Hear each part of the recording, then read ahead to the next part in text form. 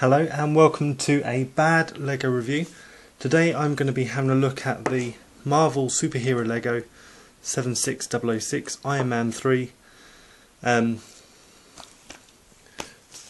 boat chase thing, whatever you want to call it. Quite a small set. This is the middle set of the three Iron Man 3 Lego sets. Quick look at the minifigures and we'll have a look at the boat itself that features in this set. So first of all we have Iron Man, Tony Stark, Mark 42 armour. So I'll give you a nice close look at that. So this set features in this minifigure features in two sets, this and the Malibu Mansion, which I've also reviewed. Back printing as well. Same standard mask, which flips up, and we have the Tony Stark, cocky Tony Stark, and the whoops I'm in trouble Tony Stark face, which is quite cool. And we also have in this set, which is going to be a big draw and the reason I bought this set, War Machine. If you haven't seen the film, there is going to be, I might talk about the film a little bit, but basically this minifigure doesn't feature in this film really at all. It's a different armour that Colonel Rhodes or Rhodey wears, which is the Iron Patriot armour, which if you're going to get the Marvel Superheroes game in America, you pre-order it from Walmart, you can get that Iron Patriot suit, but not in the UK at the moment. So there's two sides to Colonel Rhodes. I'm just going to take off this shoulder mount, this shoulder gun, to give you just a look at the back printing with the American star there, and just some of his insignia.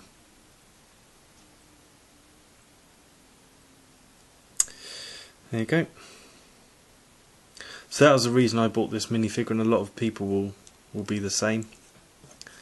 As I said, he does come with a gun which you can clip onto the back of him, but it is basically a lightsaber hilt in a clip, which is okay, pretty straightforward.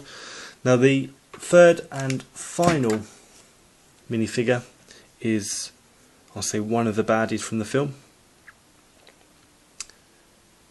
Killian Aldrich, or Aldrich Killian, I can't remember. Again, he has a double-sided face, one with the extremist sort of rage, fire, as it looks like in the film, and one as his sort of human form. This, like the baddie in the Malibu Mansion set, has a glow-in-the-dark head, and he is escaping, or using the boat to escape, and he sits in there. Again, as always, we have flick missiles, but this time they're triggered by pulling this down, so I'll kind of do a demonstration towards the background there. You see those fly out, which is a good way of releasing them. You can do one at a time or both. And this does have a compartment with some dynamite in. However, this boat I don't think features in the film at all. Yet in the comic that comes with all the Iron Man 3 Lego sets, the boat clearly features in this little storyline, but buy it and read it, or watch it and make your own mind up.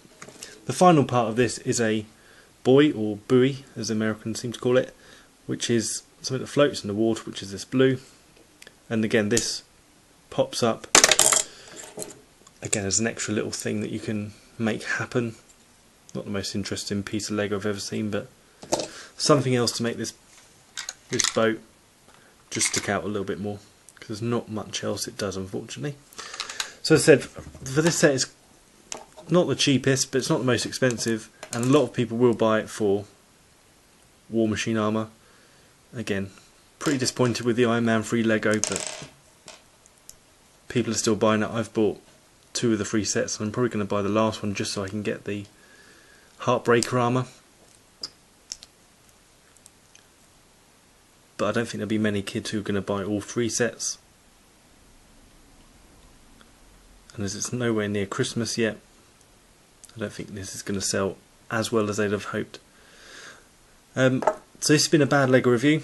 Check out my other reviews and subscribe, comment, let me know what you think, what you'd like me to do more of. Thanks for watching, see you next time.